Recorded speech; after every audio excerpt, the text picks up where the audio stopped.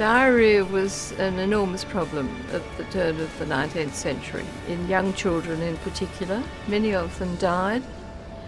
By the 1960s, children presenting to hospital and admitted for treatment were adequately protected from death by dehydration. Australia-wide, the numbers admitted to hospital for treatment were about 10,000 annually, so it was still a very important disease of children, occasionally fatal.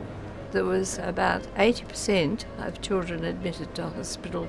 There was no apparent identifiable cause.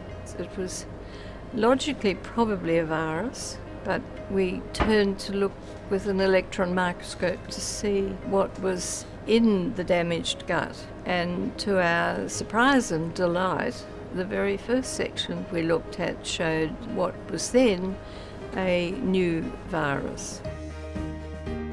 The discovery of rotavirus was immediately confirmed worldwide. You could almost hear people switching on their electron microscopes to have a look. Slowly accumulating evidence showed that this was the single most important cause of acute, life-threatening gastroenteritis in young children throughout the world. This broadened my outlook enormously. Melbourne to the world, very suddenly. I was recruited to a WHO committee on the Control for Diarrheal Diseases program.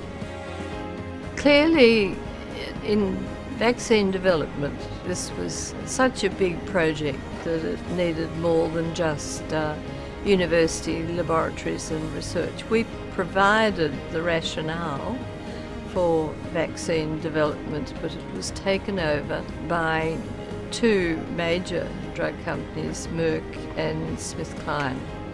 Neither of them had been trialled in newborn babies. We at the Murdoch had identified a particular strain of rotavirus which was adapted to grow in newborn babies. There are currently trials going on in New Zealand and in Yogyakarta in Indonesia.